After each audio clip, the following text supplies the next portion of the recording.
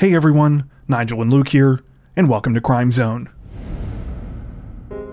Probably one of the most cliché sayings in all of Western culture is that money is the root of all evil. While the phrase is not meant to be literally true, it is often the case that money complicates even the strongest bonds of family or friendship, and that greed, more broadly, can motivate people to do some truly awful things. There is perhaps no better example of this than when people are willing to take the lives of those closest to them just to get access to money or valuables that they likely would have gotten eventually anyway, such as with an inheritance. Sadly, in these cases, whether out of pure greed or desperation, perpetrators value their expected payday over human life. Today, we wanted to take a look at two such stories, particularly dark cases where children killed their own parents or family members, believing that it would allow them to claim their inheritance. Before we get to the videos, don't forget to like and subscribe to Crime Zone for more true crime content like this. It really helps us to continue building the channel, and if you've watched a few of our videos already, you might not even realize that you're not subscribed. While you're there, don't forget to hit the notification bell to stay up to date with our latest releases. With that out of the way, here is part 1 of two people who murdered for their inheritance.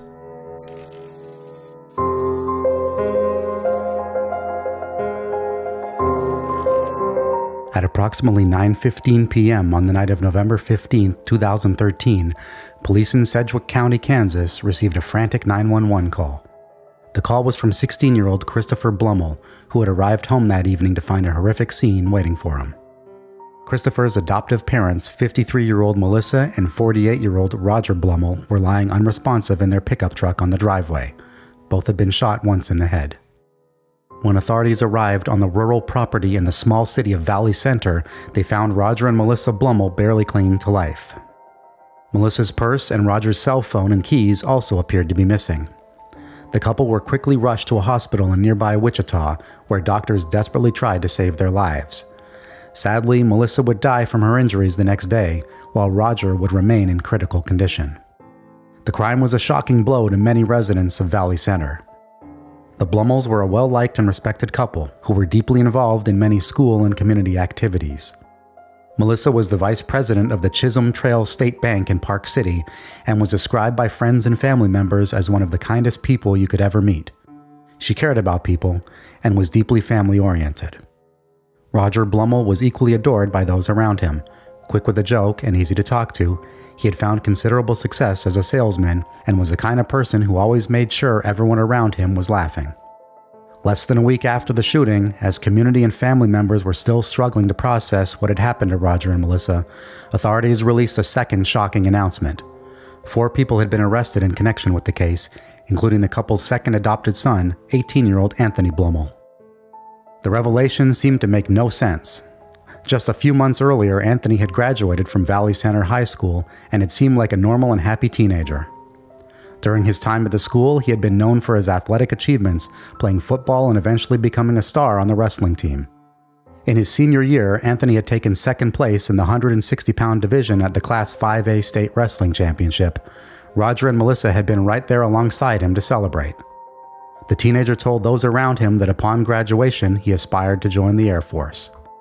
However, Anthony's name wasn't the only one on the list of arrests to draw attention.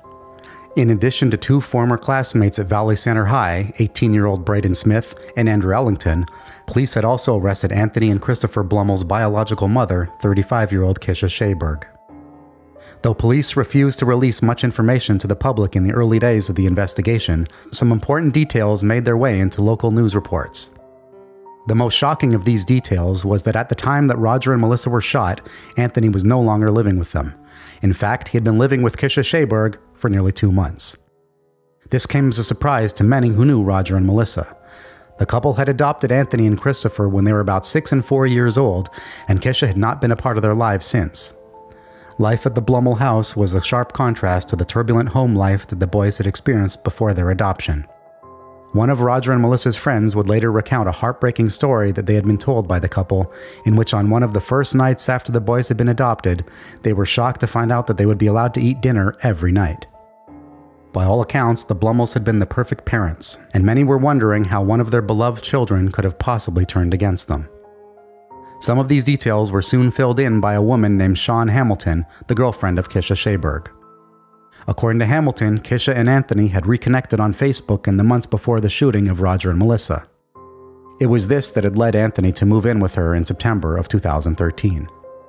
According to Hamilton, contrary to what many people believed, by that summer Anthony's life was in a downward spiral. He had been kicked out of his adopted parents' home after refusing to get a job and smoking marijuana all the time, and was engaged in a destructive cycle of drug use and partying. Kisha was quick to invite Anthony to live with her in Hamilton in California, even allowing him to bring along his friend Braden Smith to stay with them as well. Hamilton said that this arrangement was fine with her at the beginning, but quickly devolved into a tense and unhealthy situation. Upon arriving, Anthony and Braden still refused to get jobs. They continued to engage in frequent drug use, accompanied by Kisha, who was also unemployed. Hamilton, meanwhile, worked 2 jobs to keep the household afloat and to take care of Kisha's 7-year-old daughter from a previous relationship. Things finally came to a head 6 weeks later when Hamilton arrived home from a night out with friends to find drug paraphernalia all over the house and patio within reach of Kisha's 7-year-old daughter. Worried about what would happen to the child, she told Kisha that Anthony and Braden needed to leave. Kisha responded by saying she was also leaving and would be taking her daughter with her. On October 30th, roughly 2 weeks before the shootings, Anthony, Braden, Kisha, and Kisha's daughter piled into Braden's Nissan Altima. They said that they planned to return to Kansas and had jobs lined up there. Though Hamilton had no way of knowing that this was a lie at the time, she would later recount a disturbing comment that Anthony made one night while they were eating dinner. He said that if anything ever happened to his adopted parents, he believed that he stood to benefit financially.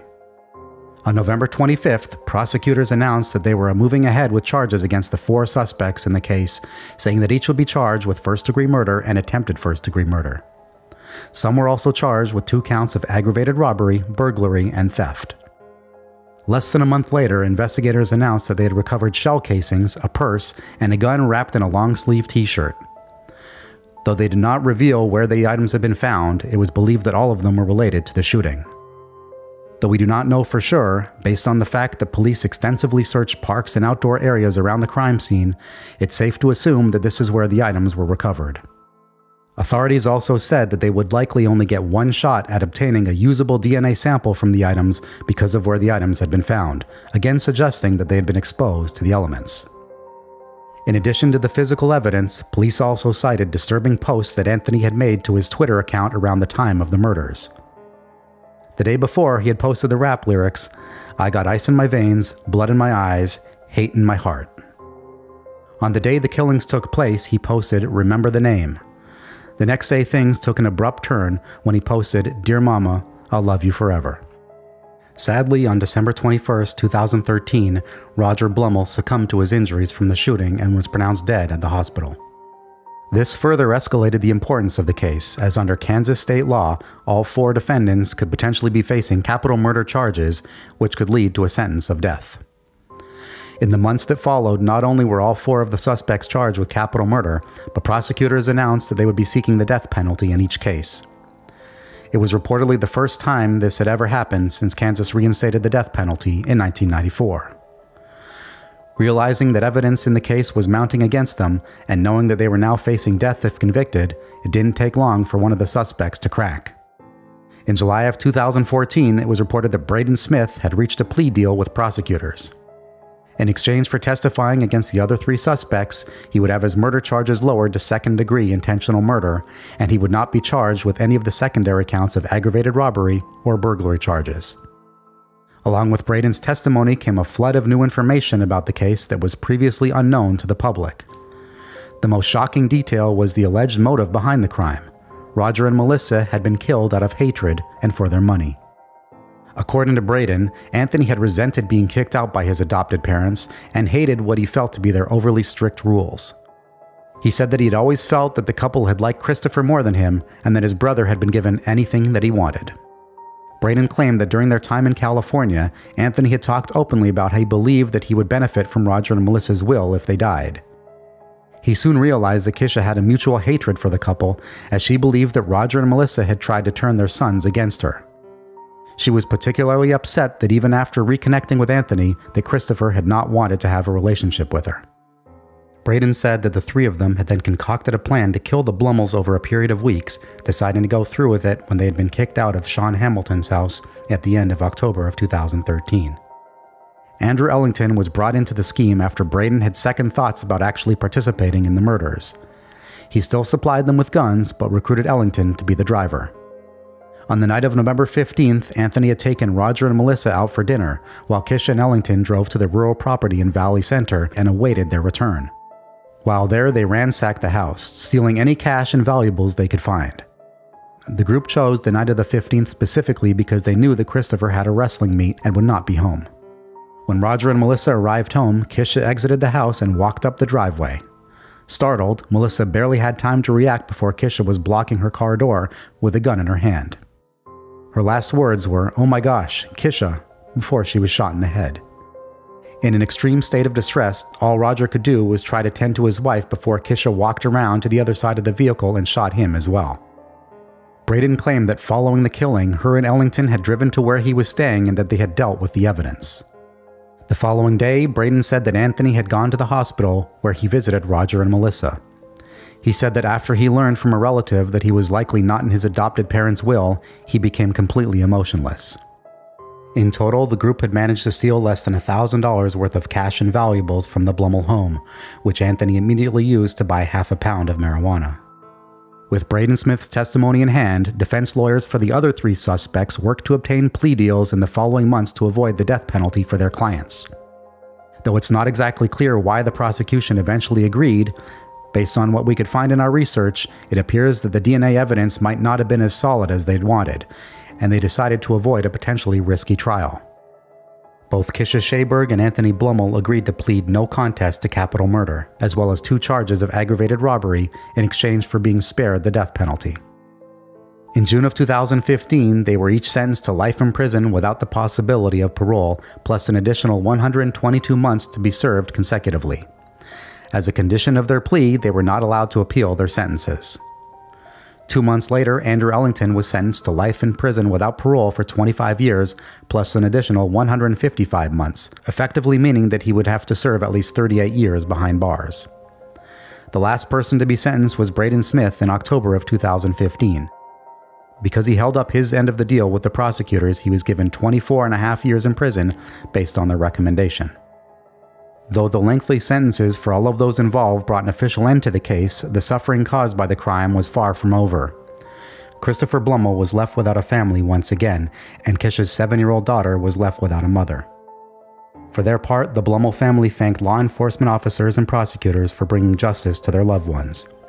The somber mood was perhaps best captured by Roger's sister-in-law, Christina Bluml, who heartbreakingly stated at Anthony's sentencing that while the family was moving forward, they would never be moving on. Do you know of any other cases like this that you think we should check out? Tell us about them in the comments section below. As always, if you enjoyed our video, don't forget to like and subscribe to Crime Zone for more true crime content like this, making sure to hit the notification bell to stay up to date with our latest releases. Thank you for watching.